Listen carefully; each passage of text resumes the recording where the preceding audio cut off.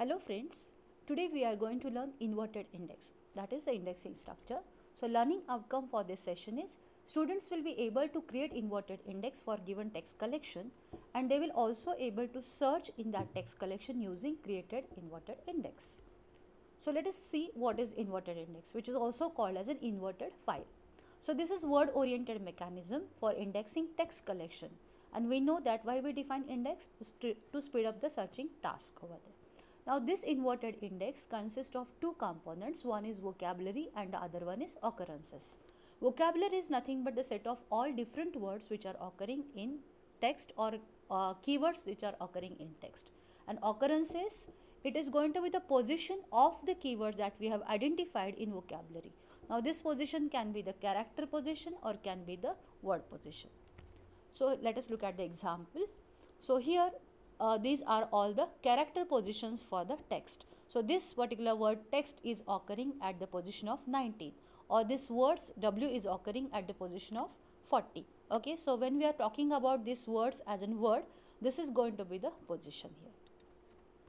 So here after removing the stop words, we have identified some of the words from this particular given text. So these are the 5 words which are going to see, which we are going to take as an example.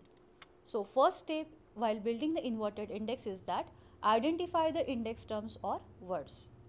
So these are the words which you have already identified. Then in the second step, we have to sort them when we are storing it in vocabulary. So these letters made many text and words are sorted and then store it in vocabulary. So once we have identified the vocabulary, every word has to be associated with its position.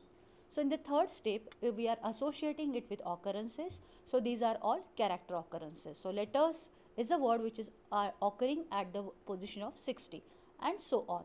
Now the text word is occurring twice here, 1 and 2. So there will be 2 positions. Same is the case with words word. It is occurring twice. So there will be 2 text positions or 2 occurrences over there. This is how we are storing character position. Now let us look for the word position. So here we are storing all the words, or rather we are finding the word position. So there are total 14 words, and then instead of character position we are going to store it in word position. So here the same words that we have considered, but the position is going to be now the word position. That's the difference in the previous and this particular position wise inverted index. So here the space required for vocabulary is going to be small as compared to text because we are identifying the index terms. Okay, so according to Hibbs law, vocabulary grows as O of n raised to beta, and this beta will be a value in between 0 to 1. Practically it is in between 0.4 to 0.6.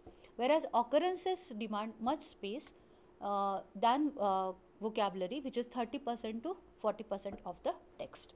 So to reduce this space requirement, we can use block addressing.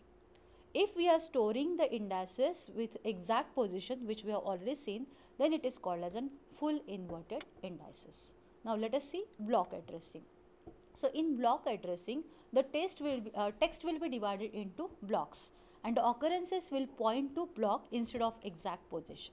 So here, as we are storing the block position, so many words will be pointing to single block, or if the many words are occurring in the same block itself, the number of occurrences will get reduced. Okay, but only the thing is that if you want exact position to be identified, then we have to first identify the block and then we have to do the sequential searching in that block.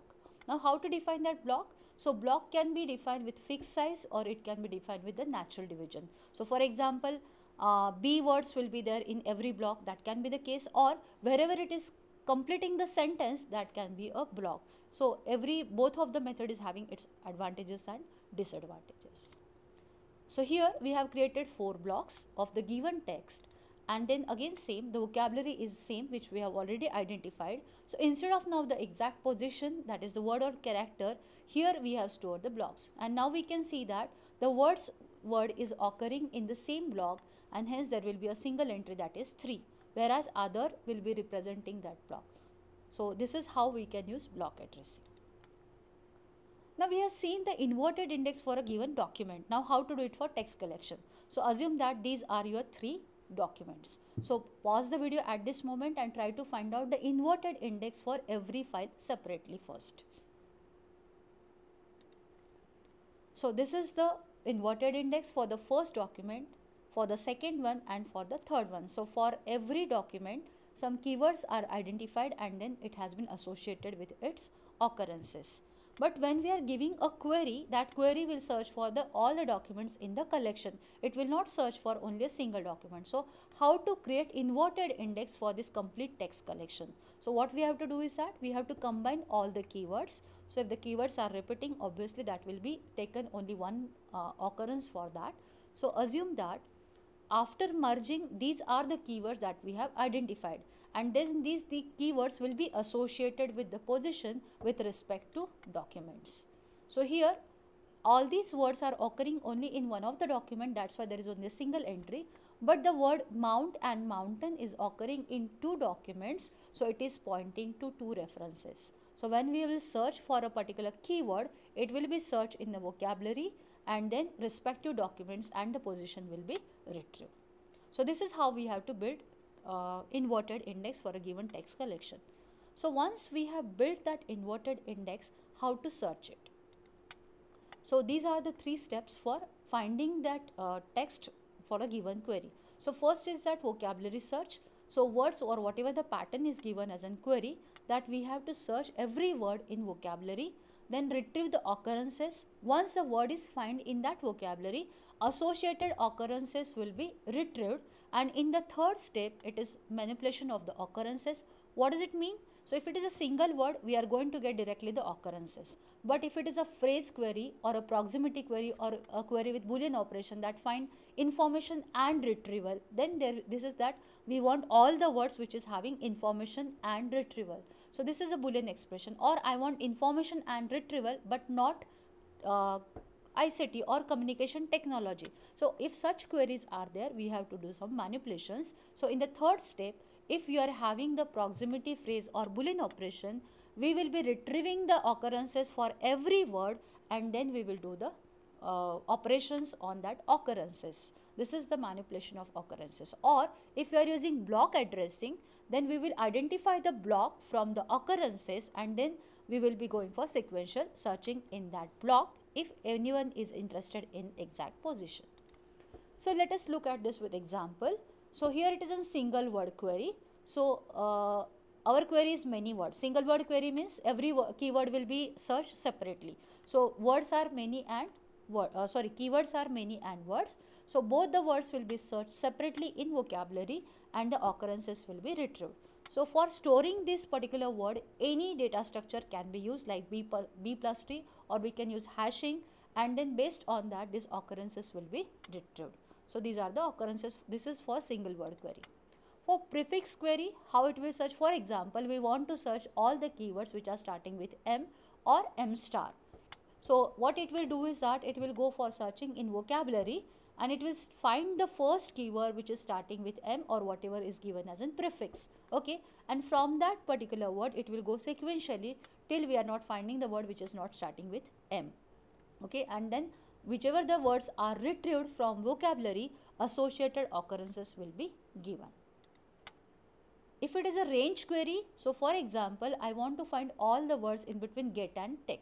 So how it will be searched? So it will search for first keyword get, then it will search for tech, and it will take all the keywords which are coming in between get and tech, because this vocabulary has been stored alphabetically, and that's why all the keywords that are coming in this particular range will be retrieved. So here letters, made and many will be retrieved from our example with occurrences 60, 50 and 28. This is for range query. So in range, both the keywords will be searched separately, get the occurrences, or once you find that particular word, all the words till this particular word will be taken. What about phrase query or proximity query? It means that phrase query means we are searching for the more than one or two words or for the complete word. So for example, made from letters. So we are searching for complete made from letters, or we are searching for made up of letters. So if it is phrase, we will search for completely made up of letters. But if it is proximity, if our query is made up of letters and if our text is made from letters, still it will be searched. Okay, so how it will be searched? Every word now made from letters, from is a stop word, So med and letters will be found separately or up of our stop words. So med and letters will be taken. They will be searched separately and their occurrences will be generated. Now here we want the complete string to be searched. So in the third step, it will be the manipulation of occurrences. So whatever the occurrences that has been retrieved. So if you look at the example, it is 50 to 60 that the keywords are occurring. So these list or the elements are traversed in synchronization to find the places where it is actually appearing. So if you search from 50 to 60 in the text, what you are getting made up from letter. So if it is a phrase query, exact match has been found. So sequentially search will start from 50 and then result will be retrieved. Assume that our query is made up of letters, but when you are searching sequentially, what we will get? Made from letters. It is nearby matching, that's why this will be also retrieved. So here this, if it is a phrase or proximity query, we have to manipulate some occurrences here. I hope you have understood how we are searching using inverted index. This is the reference. Thank you.